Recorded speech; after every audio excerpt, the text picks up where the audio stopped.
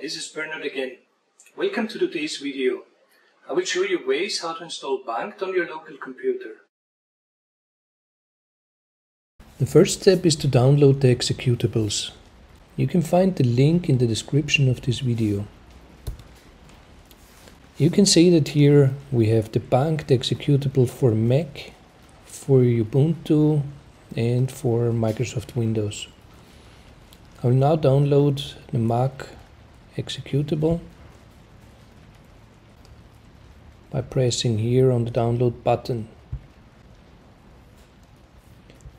You have to save where to save the file, you know the drill. Now that the download was done, I can unzip the file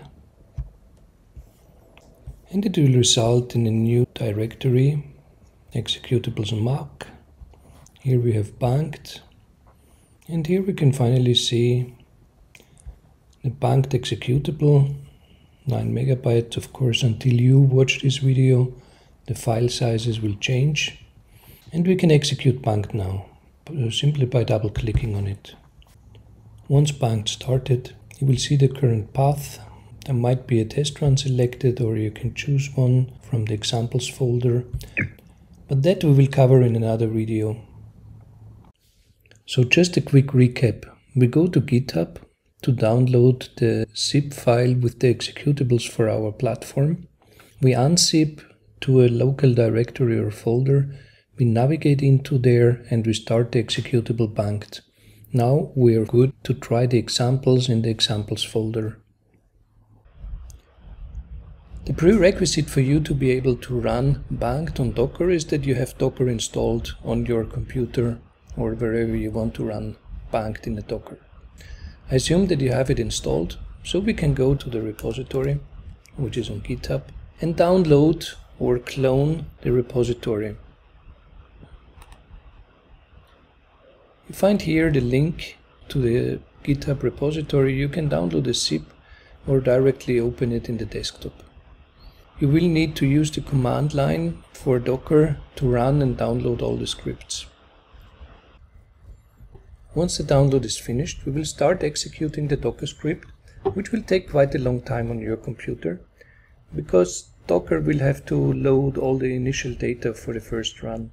Once this is done, in every other run it will execute pretty fast. The command to start Docker to build everything is make build in this directory where you downloaded the baangt Docker image.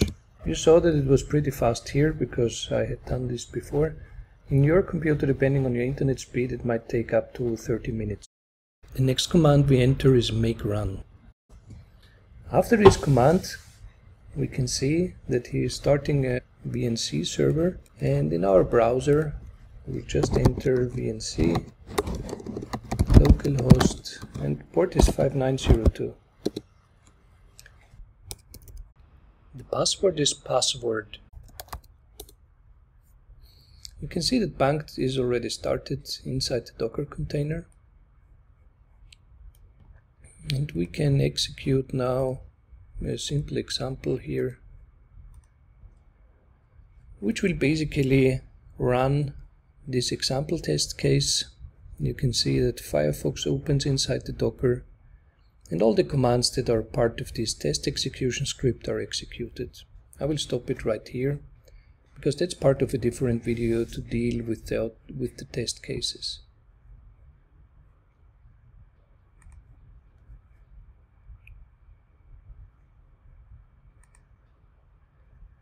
Baangt understands that we closed the browser and assumes that the test run is finished now. That was how to install baangt in a Docker container. Again, just a quick recap. When we want to use Docker for baangt, we go to GitHub. You will see the link below.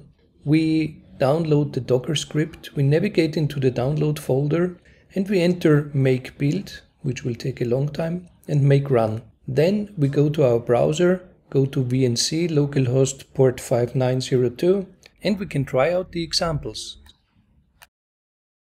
For developers, there are even more ways to install baangt. The first is to install the source code repository directly from GitHub with this link, And the second is to install from the Python package index, where the command would be pip install baangt.